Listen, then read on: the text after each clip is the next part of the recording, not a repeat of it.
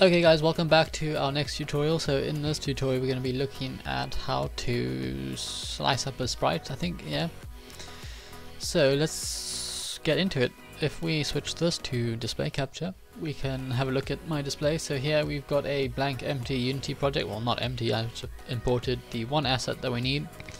So this is just a simple 2D game that I created, and then I imported this asset, which is a PNG picture which has all the assets that I want to use on it.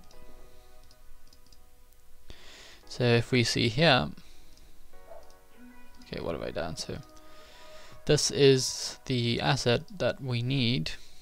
Hold on, let me bring up this picture just so I can show you what we're going to be working with. It is just a PNG picture. Where is it? If I change this to icons, scroll down. So, okay, so this is what we're going to be working with. Did I change that? Okay, yeah. So here, this is what our asset is. It's just a simple PNG picture with all of our different assets pretty much put into one picture. They don't have any background on it, so that we can cut them out and use them. So that's what we're going to be doing today.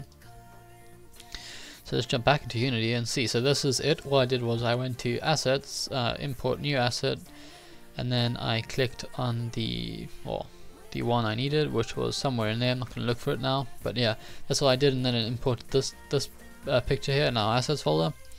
So to slice this up, all we need to do is click on the asset that we want, and in the inspector we can see a sprite editor button here. So we're going to click that, and then that's going to bring up this over here. And this is all of the pictures that I just showed you, but we'll put into one.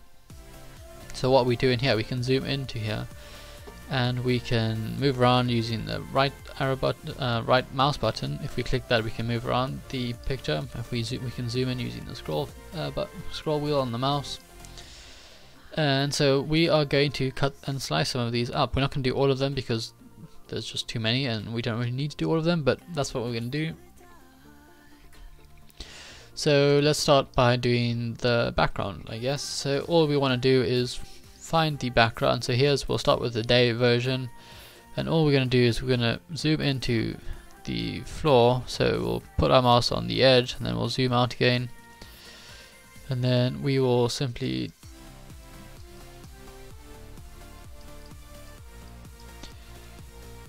it's supposed to draw, but it's not. So we'll close that again, launch this up again.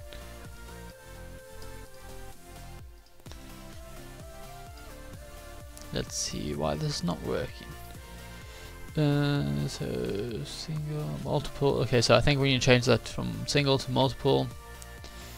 So let's go and say sprite editor. We'll apply that first. Okay, there we go. So now we can customize this. So all we want to do is we want to go back to our background, and we want to zoom in so we can get this on the, right around the day background. So we'll drag this onto here like that, so that now fits in our day background. We scroll to the top, so you can see that is surrounding our day background. So we can go ahead and change the name of this to day underscore background like that. We'll save that just by leaving it like that, and then we can draw another one on top of our night background like this. And for this one, let's just zoom in and make this a little bit smaller, like that.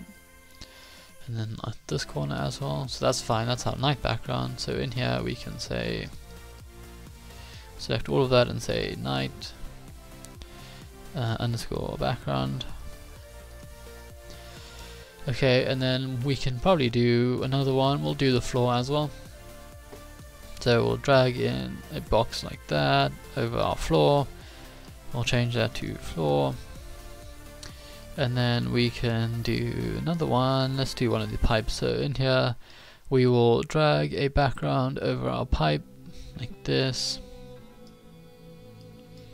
So we'll make sure that fits by dragging that out like that and like that, scrolling to the bottom and dragging this out like that, so that looks good.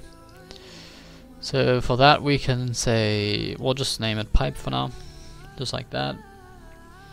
And that's pretty much it. So now that we're not going to do all of them, like I said, but I think we've done 4, the floor, the 2 backgrounds, and 1 of the pipes. So now we'll go ahead and say apply, and then we can go ahead and close that. And now if we press on this like play button here, you can see it's actually split those 4 up for us. So now we can actually, well, first of all, let's go and change this to streaming setup so we get our setup we want.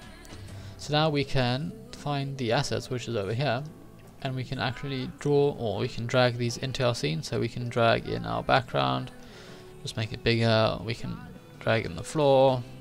So now they're all individual, and we can also drag in night background. Not that we need them, but we'll drag them and see how we work with them. And then we can also use the pipe.